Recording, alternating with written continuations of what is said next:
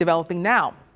It's school as usual this morning for students at Oak Hills High School after a social media threat forced district officials to shut down the campus last night. Oak Hills Superintendent Jeff Brandt confirmed to WCPO 9 News that the threat had been made, but it turned out not to be viable. That was determined after an investigation by Greene Township Police and the Hamilton County Sheriff's Department. Brandt also says today will be a normal school day with extra police presence as a precaution.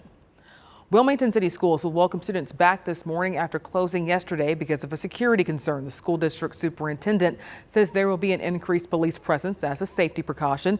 The Wilmington Police Department is continuing to investigate that security threat. There's no word right now on any arrest.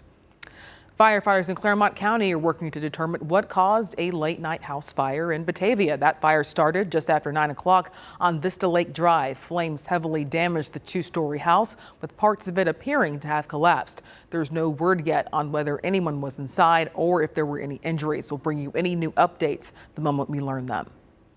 Time right now, 6:34, and happening today, free food and a little education for those in need. Our Allie Kramer is live this morning in Carthage with everything you need to know about the resources available today. Hey, Allie.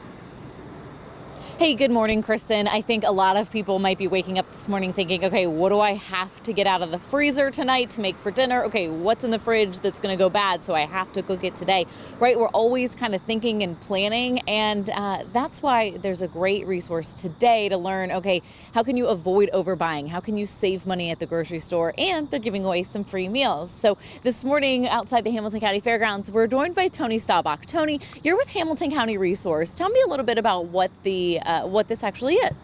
Yeah, so again, I'm Tony Staubach with Hamilton County Resource. I'm our food waste diversion coordinator. So I work with our Wasted Food Stops With Us campaign. And so today's event is a partnership between us with Hamilton County Resource, Food for the Soul, Last Mile Food Rescue, Free Store Food Bank, OSU Extension, and the Cincinnati Health Department and Valley Interfaith to bring some fresh local recovered food to people in this community here in Carthage and Hartwell. So roughly 10% of our community is food insecure, and so we're in an area where people lack access to adequate nutritious food, and we want to make sure we can fill that gap. So where does this food come from? You told me it's recovered food. I mean, this is food that would otherwise go to waste, right? Yeah, so the first place the food comes from is the USDA buying program. So Free Store Food Bank accesses a lot of food that's surplus from farms.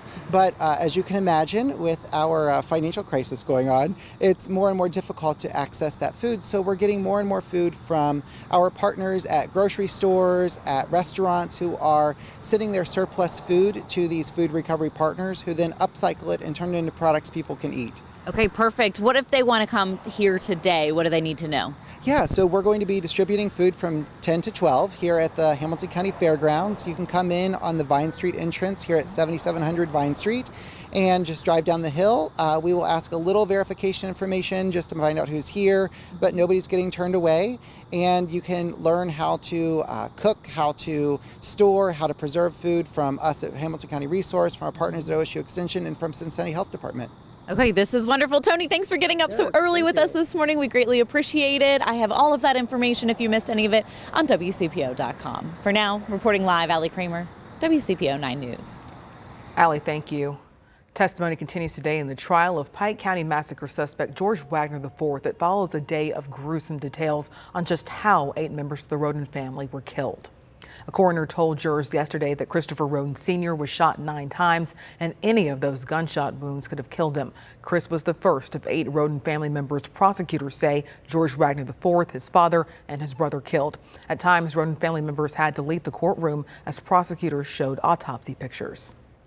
You can watch that trial live on your favorite streaming service. Just download the WCPO 9 News app. You will continue to stream the trial daily until that jury reaches a verdict. A street bordering the University of Cincinnati could soon have a fitting new name. The Cincinnati City Council will vote to rename Calhoun Street as Oscar Robertson Way. The basketball legend played for the Bearcats and spent 10 years with the Cincinnati Royals, winning the NBA's MVP award back in 1964. His number 12 is retired by the Bearcats. If approved, the name change would take effect next year. Happening today, you'll run into road closures at the banks as an annual fall festival returns this weekend. Raven's back with a closer look at this year's Kroger Wellness Festival and the traffic mess you could see. Always watching out for us with the traffic. Yes, indeed. Hey, good morning. Well, starting at 9 this morning, the Cincinnati Police Department will be closing 2nd Street between Elm Street and Marion Spencer Way, Race Street south of 3rd, and Rosa Parks Street south of 3rd as well. Freedom Way, Marion Spencer Way, and Theodore Berry Way are already closed. Those closed yesterday. And they'll stay that way until Sunday for the Kroger Wellness Festival. It's a free festival, in case you didn't know, hosted by the Cincinnati grocery giant, focused on healthy food and nutrition products, along with the importance of being healthy and safe. There'll also be food trucks, live music, cooking demonstrations, and family-friendly entertainment during the 2-day event. It starts on Friday morning with a bag-off competition between Kroger associates. On Saturday, the Eli Young Band plays a free concert, and country star Carrie Underwood will host a 30-minute cardio workout that's open to the public. And parking garages in the banks will be open and can be accessed along Freedom Way and Marion Way. Drivers are reminded to use caution around the event site and seek alternate routes if possible. Kristen. Raven, thanks. World leaders fully reconvening in person for the UN General Assembly for the first time since the pandemic began. What President Biden is expected to say later this morning. I'm John Matteries. As credit card rates keep going up and up, more and more people are falling into what's called the credit card trap, unable to pay off their monthly balances. How to protect yourself coming up. We've made it to midweek, so that means we're already looking ahead to that weekend forecast. It will be much more on the normal side. Only some small rain chances for Sunday's outlook. But what is not normal is today's forecast. Way warm with heat index around 95. But the crash in temperatures and why it's happening, it's ahead in your 9 First Warning forecast. Come into our lawn and garden center at Jamie's Landscaping, and you'll find everything you need. From mulch, fertilizer, and one of the best selections of natural stone, Jamie's Landscaping has you covered. Time right now, 6:43. Today, President Joe Biden will address the UN General Assembly. White House National Security Advisor Jake Sullivan says the president will condemn Russia's war with Ukraine. He will also call on world leaders to support Ukraine's efforts to fight back. Today, the Federal Reserve is expected to announce a 3rd consecutive interest rate increase of 0.75%. That would bring rates to their highest level in 14 years.